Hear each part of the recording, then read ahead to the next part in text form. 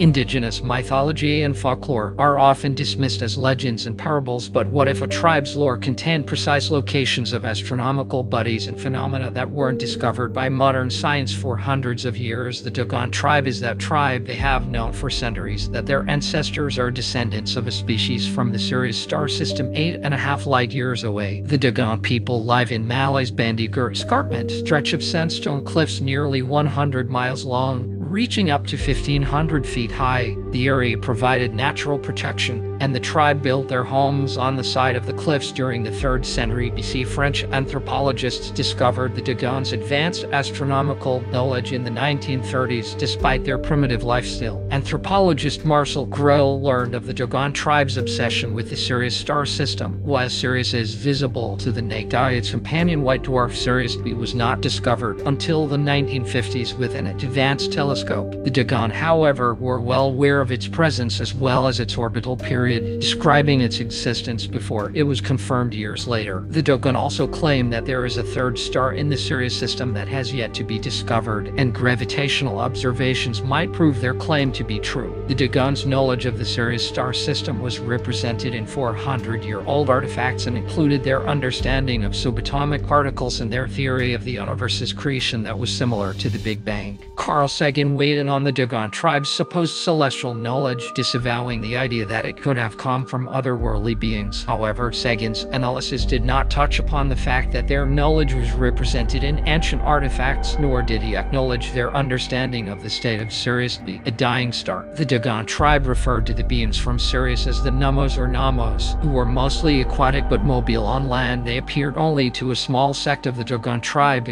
and extensive contact with humans would have a negative impact on their well-being. Every 60 years, when Sirius appears between 2 mountain peaks marking a cycle in its orbit, the Dogon hold a celebration called Sigil. The younger men of the tribe sequester themselves from the rest of the group for a few months, speaking in a secret language. During the celebration, the Dogon's knowledge is passed down to future generations, but there is supposedly secret and similar amphibious, godlike beings appeared in ancient cultures outside of the Dogon, from Babylonia to Greece and even Slavic nations. Alternative theories point to statues of the Dogu in Japan that resemble an astronaut or being in a spacesuit. In ancient Mesopotamian lore, a deity known as Dagon or Dagon was depicted as a merman or fish god, a depiction also seen in the Hebrew Bible. The Dogon's connection with Egypt is the most intriguing, as the language they use to describe the Sirius star system consists of ancient Egyptian words that have not been used for centuries. Other similarities between the two cultures can be seen in the way they organized their civilizations, such as the creation of an upper and lower kingdom and a 360-day calendar. The Dogon did not have a written language to this day and continue to pass down their history to select members of the tribe by word of mouth. The Dogon tribe's advanced astronomical knowledge challenges our understanding of ancient cultures and the origins of astronomical discovery.